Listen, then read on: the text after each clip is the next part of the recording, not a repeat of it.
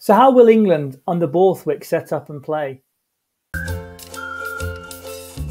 So welcome back to BD Rugby, and today I wanted to discuss about how England might play and set up under Borthwick and Sinfield and now Nick Evans ahead of the Six Nations.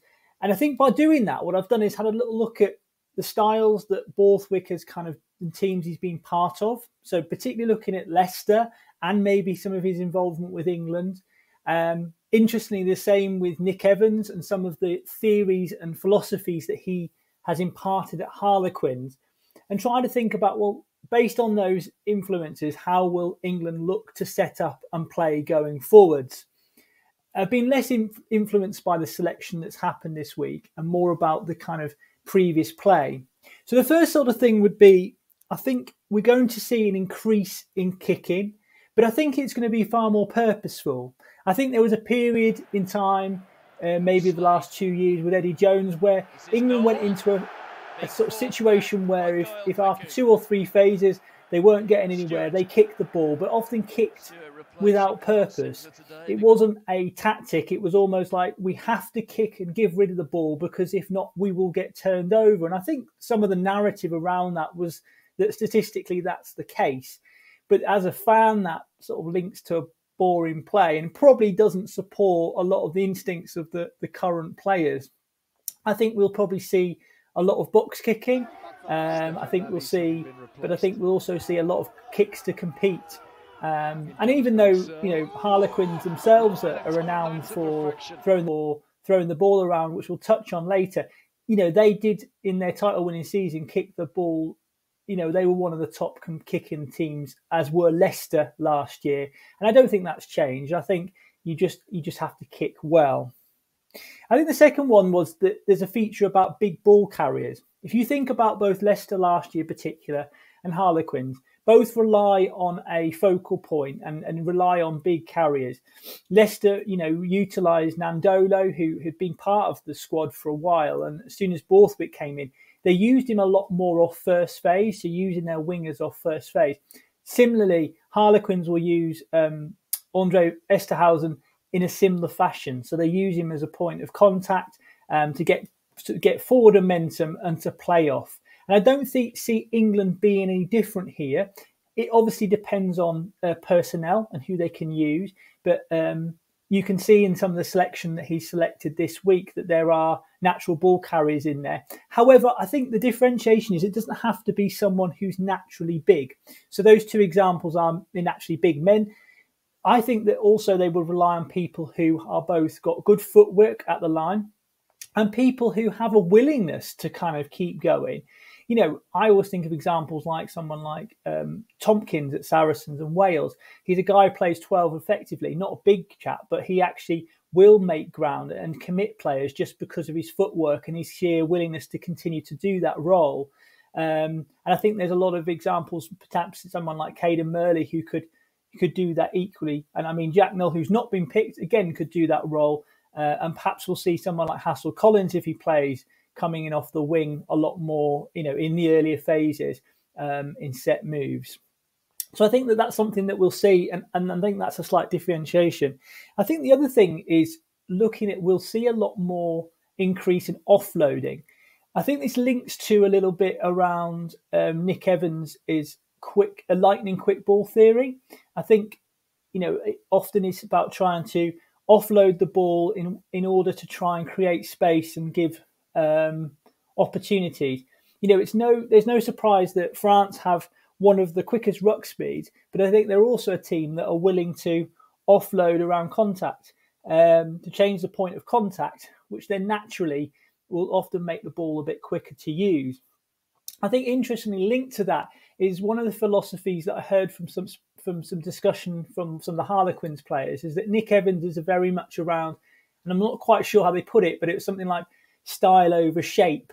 And I think the theory goes is that they play to a shape which will support probably, your traditional thoughts around how Borthwick comes at the game, around clarity, shape and structure.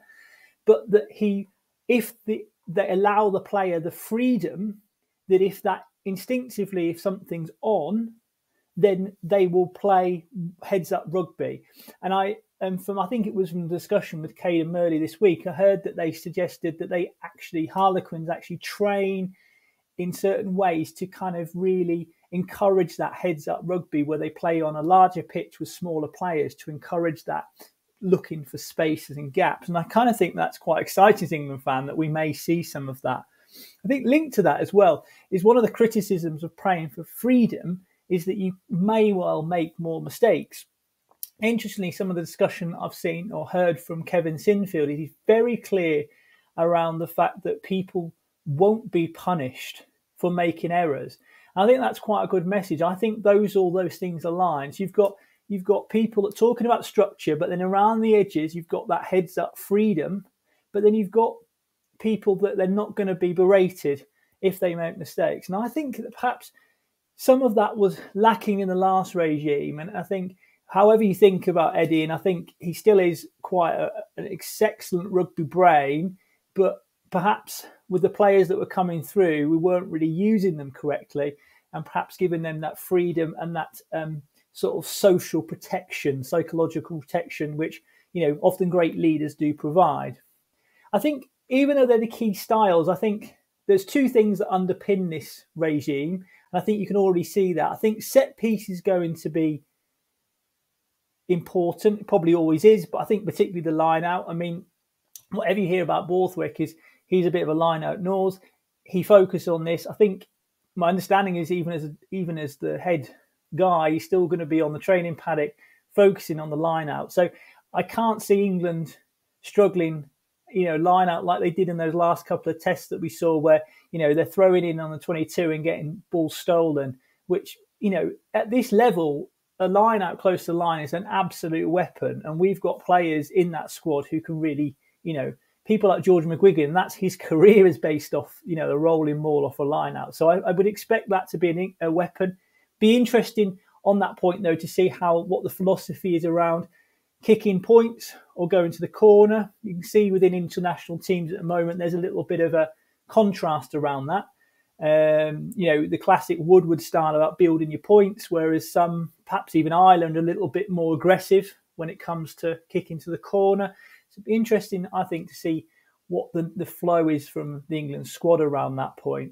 And then the last point, which has kind of been branded around by everybody, so I'm aware that I'm jumping on the bandwagon, is around clarity. And I think everything I'd heard prior to Borthwick being part was that Borthwick was very clear with his messaging. I think Sinfield, particularly from his rugby league background and perhaps similarities to Sean Edwards, is it's all about simple, clear messaging. So I think the players will have a lot more clarity. And I think to have that shape has got to exist. And so they've got to, and that allows you to bring players in and out, which perhaps goes against the whole unstructured play, which we've been focused on for the last 2 years. And I think that will be really key. But as you can see, that maybe the elements that Nick Evans brings into that is that freedom around that clarity. So you have that shape, but if you can see some opportunity, then that shape, you have permission to break away from that shape. And I think that's so we will start to see, hopefully as fans, we will get a bit of an identity of what England are trying to do, both in attack and defence. But then also we will get that bit of flair and we'll actually see some of these players succeed. So I'm hopeful that, the bones and the foundations are there. I still think there'll probably be opportunities to bring other coaches in and consultants, but I think that the three guys they got there are really good. And I think I'm very excited, looking forward to this Six Nations squad. So that's just my views on the way I think England will set up and play. It'll be interesting to see whether any of that comes through or whether there's other features that come through.